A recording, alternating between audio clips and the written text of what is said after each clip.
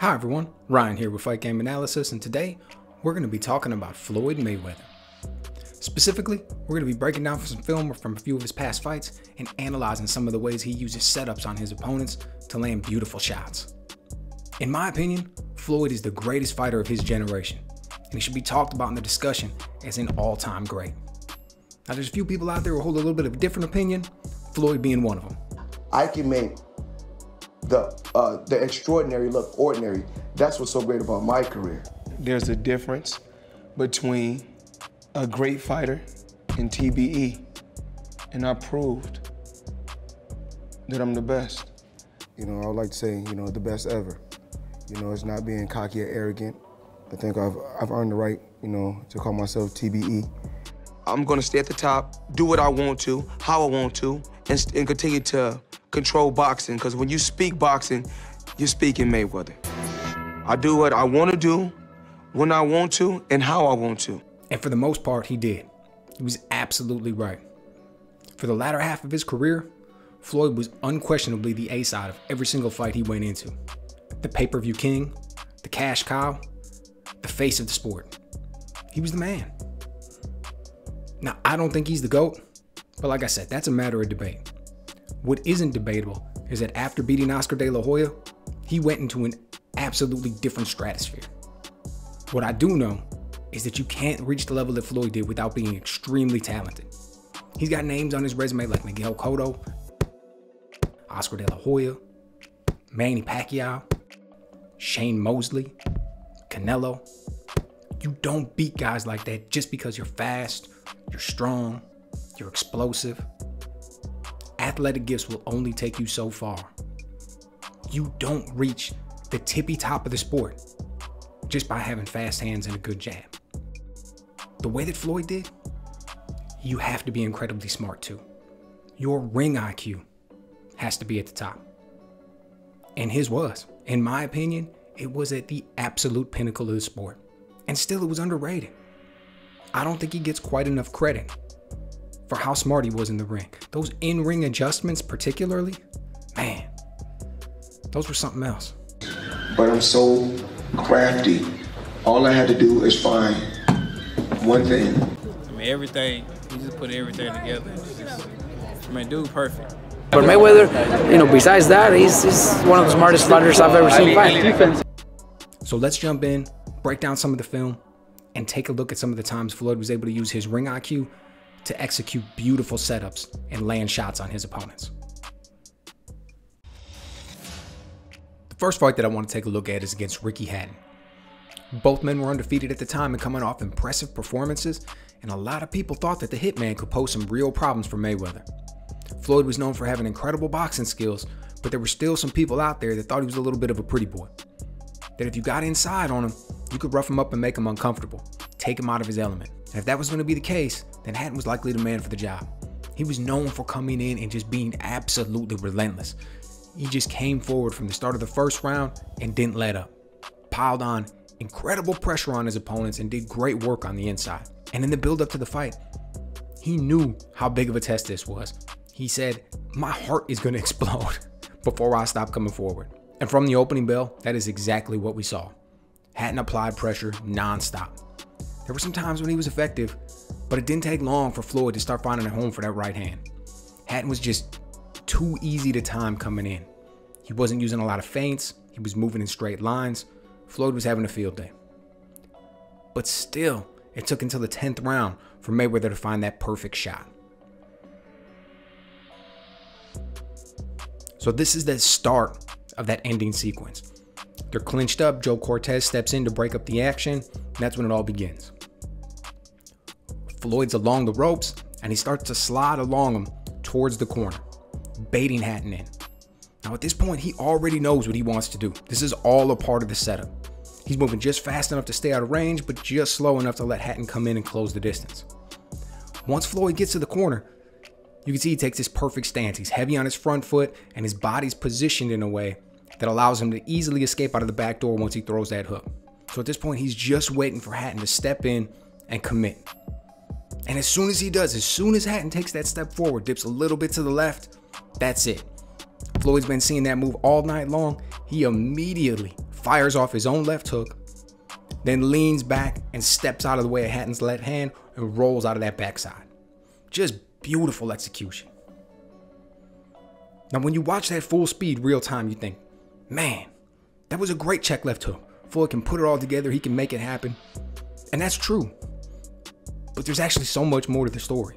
You know, Ricky Hatton had fought a lot of really good fighters up until that point who had landed a lot of really good check left hooks in their life, but they weren't able to do it on him. But Floyd was. And when you think about what goes into being able to land that shot and the story behind it, it's just that much more impressive. I mean, you think about Floyd, been in the sport training forever. He's been practicing that move for 20 years. He's thrown that left hook 50,000 times. You know, against Roger and his father, when they're in there working with the mitts. When he's younger, he's in there against taller guys, longer guys, guys with right hands, heavier guys, and just working on that timing over and over and over again, being able to see it. Probably getting crushed with right hands while he's just trying to figure it out, messing up the timing. But eventually he was able to get it. And that's why he's great, because now he's under the bright lights against the best in the world.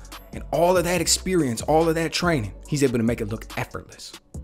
He knew exactly what Hatton was going to do before he even did. Bait him, set it up perfect. Beautiful execution on that move. Part of what made it so perfect is the fact that he executed it in a way that Hatton thought he had the upper hand. Hatton thought that he was backing Floyd into the corner, that he was going to be able to make his move now. And it was all just setting the trap for Floyd to be able to take off with that left hook. The next fight that I want to take a look at is against Diego Corrales. This one happened a little earlier in Floyd's career, down at 130 pounds, but his skills were already top notch. There was a lot of hype going into this one because of how good both men were. The public really wanted to see how it was going to play out. Corrales was known as a big puncher, but he was long, tall, rangy for the division. But he didn't fight from the outside like a boxer like you'd expect with that range. He was all about getting inside and landing big shots on guys. And at this point in his career, Mayweather was still known for using a lot of movement, very quick, great footwork, so it was poised to be a matchup of contrasting styles.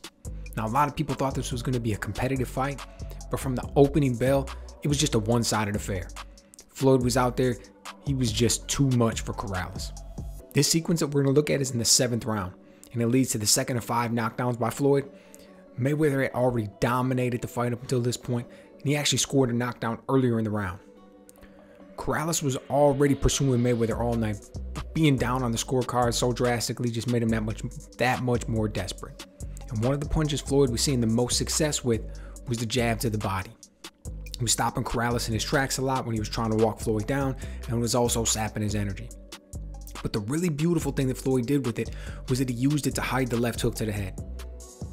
At the very beginning of both punches, the split second when Diego's trying to get his read and defend, they both look exactly the same.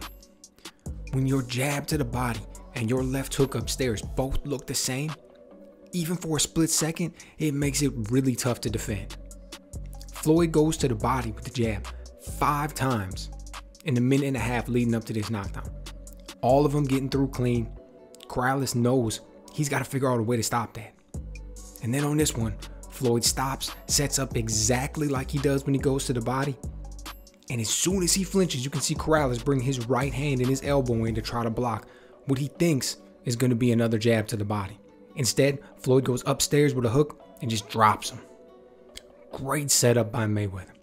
The beauty in that is just the way he had Corrales completely confused as to what's next. He disguised that left hook to look exactly like the jab to the body. Masterful display of boxing.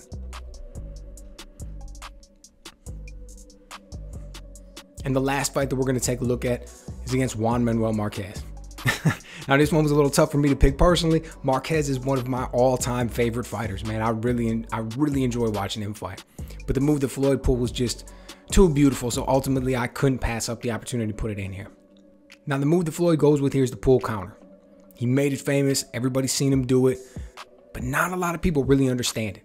The whole purpose of this is to take away your opponent's jab. Anytime you see Floyd pull this out, it's because he doesn't want his guy throwing a jab anymore. Most fighters build their entire game around their jab, so if you can take that away from them, it puts them at a huge disadvantage. Now, this one here happens at the beginning of the 6th round. Marquez comes out, and in the first 30 seconds of the round, he tries throwing a few jabs. And that's just enough for Floyd to see the opportunity for the setup. So the first thing he does is lean forward over his front foot with his hands down. Now that is something that you would never traditionally be taught to do. He's inviting Marquez to throw a punch. But you can see he's also got a wide stance, weight over his front foot, back foot up on his toes so they can launch off it. As he feels Marquez is about to throw, he just starts to widen his stance out just a little bit more. And then as soon as Marquez shoots the jab, Floyd slips his head off the center line and coils back a little bit. And that's going to allow him to spring forward to that right hand and also use that momentum defensively to get underneath that counter shot and out the back door. Look at the way he pulls that off. Floyd pulled that jab out of Marquez. Marquez thought he was going to be able to counter the counter by shooting his own right hand, and Floyd still had an answer for that by getting underneath and outside. Man, that is amazing stuff, but that's why he was able to go in there and dominate for so long. Great stuff by the champ. So let me know what you guys think. How good were Floyd's setups and how high is his ring IQ? Let me know what you guys think.